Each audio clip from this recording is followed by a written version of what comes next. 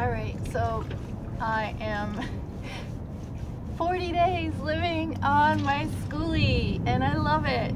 I am so free right now. It's exciting, it's challenging. I have become a total minimalist.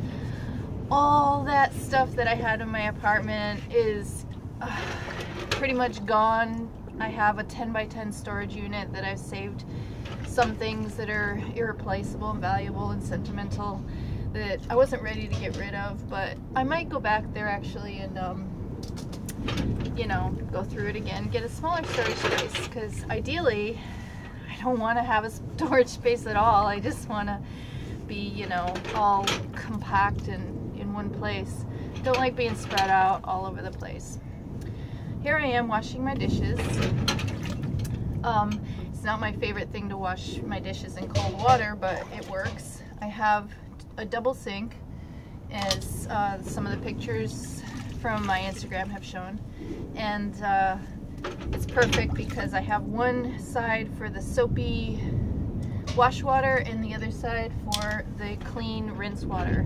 And when the clean rinse water gets a little murky, I pour it into the soapy water because the basin's a lot bigger. Then I add clean water to the smaller rinse water. I'm going through the silverware right now. I've learned a few things since I've been on the Skoolie, and right now my biggest challenge is parking. Obviously in the city it's not really set up for school bus apartments on wheels, and I've gotten a few tickets, unfortunately, and I'm probably gonna have to go fight them because I'm not really a bus. I'm registered as a bus at the moment until I can get it weighed and re-registered as a private vehicle. I don't know if I want to register as an RV just yet. There's certain qualifications it needs, but it is a non-commercial vehicle, and I keep getting ticketed as a commercial vehicle. So that's something that needs to be clarified and resolved.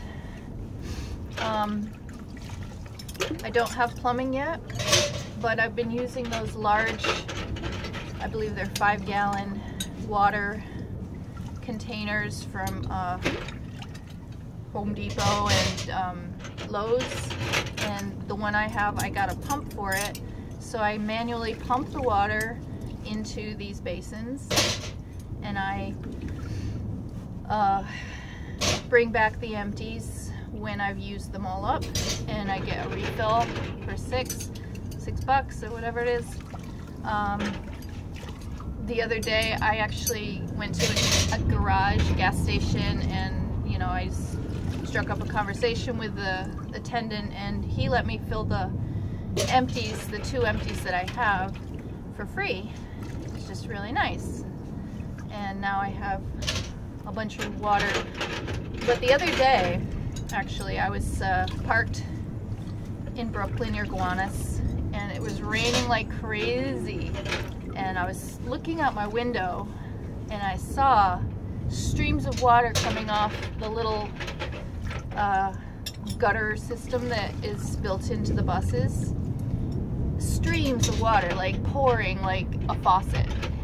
And I was desperate to catch some of it, so I rigged up some kind of little funnel filter tubing on the spot, and it didn't actually, I collected a little bit, but it wasn't really stable, so I had to hold it, and it fell out the window.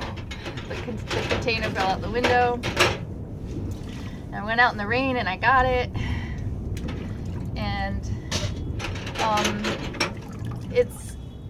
it's inspiring though to know that so much water comes off of my roof every time it rains, and I just need to get some proper tubing and filter it into a container inside the vehicle on both sides, one for the bath side and one for the kitchen side.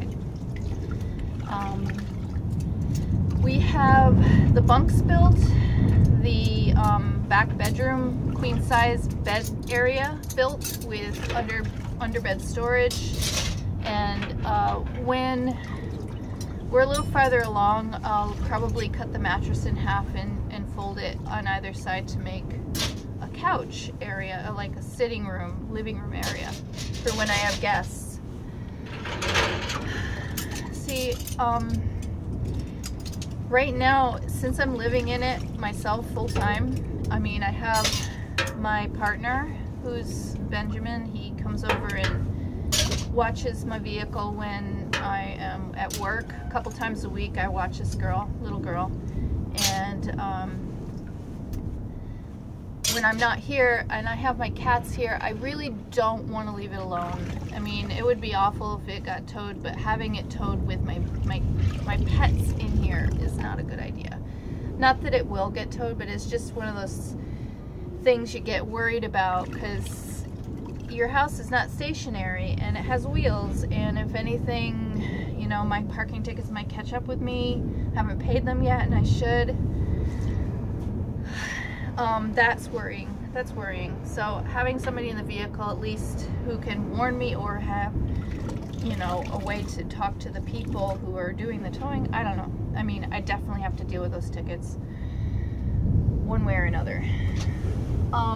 Yeah, so that's my, I went over a list of things that bothered me about living in the vehicle, and that was it, basically, is not having a steady place to park and getting parking tickets.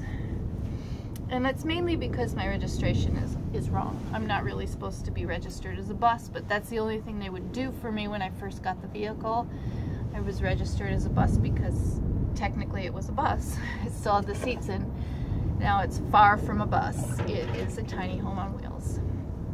So I have to look into what kind of registration I can get. Dishes are done almost. I have to clean the popcorn pan and the soup pan. But it's super exciting. I'm going to take you around the bus before I start into these dishes. Okay, come. So this is top bunk. My Roofie is here, Rufus.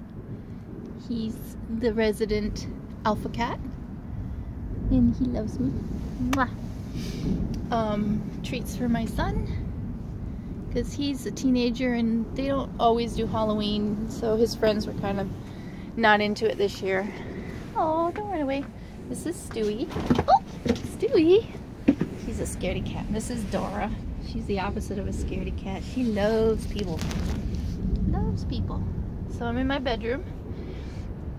What I've done here is, well, I got a little space heater up there because I still haven't hooked up the solar to any kind of like major battery bank. I put curtains up around for privacy, but they don't insulate at all. So that's the next step, is to get a nice quilt, or not so nice quilt, that I can cut up and put around all the windows for insulation. So that's the back of the bus. This is my buddy Dora. She's a good girl. She loves people. Little Miss Ambassador. The Ambassador Kitty. She greets everybody who comes on the bus. And this is Rufus. Hello. My commode has got sort of walls, so like people really can't see unless they're sitting directly in front of you if you're using it. I've just been keeping it clean and empty. Haven't really gotten the composting thing down yet, but I empty it out pretty much every day. And it's contained, the kitty litter is down below, and so it's all in one place on the bus. There's no scattered feces around the bus. Like kitty litter boxes tend to like just be everywhere. I wanted to keep it in one place. So this is the dining area. Just had my morning coffee, and this is the kitchen area. Been washing dishes. This is my system. Got a big soapy water container and then a clean water rinse, And then I put all the dishes over here. This is where my silverware goes in kind of a basket. And it's been 10 minutes. I don't think people want to watch longer than 10 minutes, so this is my home.